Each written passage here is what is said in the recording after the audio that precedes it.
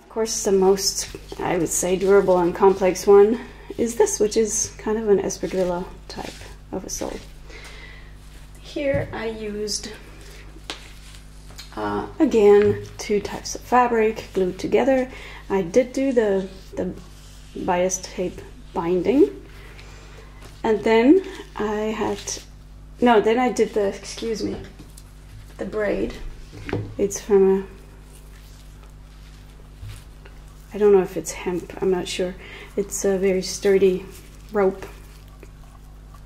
And I used it double, so there's 6 strands and it's always 2 together. I tried not to make knots because those would, you know, get very uneven. I had a safety pin right through here, and then when you take it out, it ends up quite flat like this. But also, I did like this with a rubber band. And as you see, if it's been braided for a while, it really doesn't reopen, so it's not a problem. And I made a little video to show you how I came up with this, and I really like the end result.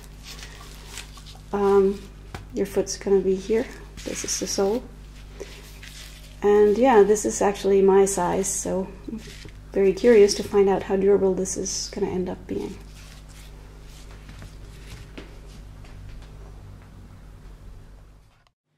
So I cut the size of sole I wanted as a template and put it on a big piece of styrofoam with pins, and I just started pinning the braid on its narrow side, standing up, so to say.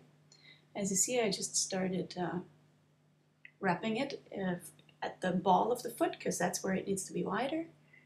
And I'm just at this point wrapping it and fixing it with pins. I'm not stitching anything. This is just to get to the shape. You see my braid is very long, so I don't have to add on anything to it. And I'm just here and there putting in pins. I'm pressing it together, as you see, so that it becomes very sturdy. That is step 1.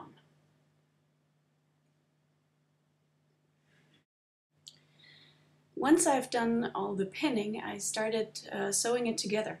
I had at home this really huge needle. I have actually no idea what it's meant for originally, but it served its purpose really well. It has a slightly flattened point, which made it possible to get through the braids fairly easily. And I'm using this really sturdy, it's actually a shoemaking thread that I'm using here. I ordered it online. And yeah, this is pretty tough work. It's not easy on your hands and fingers. And as you see, I'm using tools sometimes here to just kind of wiggle it through and get through. And you just have to continue doing that as much as you can. Don't get it caught in your pins. And pull it fairly tight so the sole gets sturdy. Just continue doing that. You use that template or whatever. Actually, the template is underneath, but I have another sole cut from paper where I can, you know, make sure the shape becomes how I want it. You can adjust that by tightening a little more or a little less.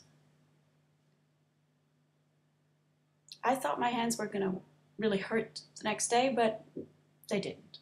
So it's not as bad as it looks maybe here.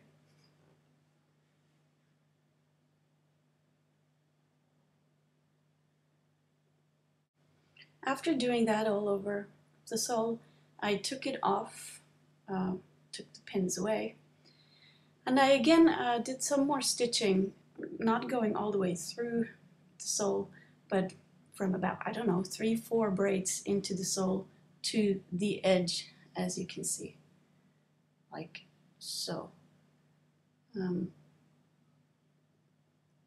That works really well. Isn't half as hard, and I think it's going to give it some extra stability yet again, and that's what we want.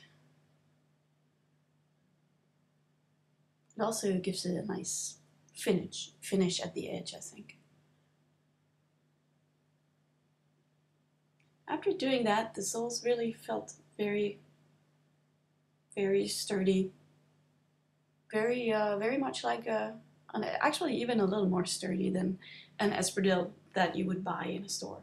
So I'm curious as to how they will end up being after wearing this shoe for a while. You see, this is not taking very long. There you go. And that's how I did my espadrille sole, the first one I ever made.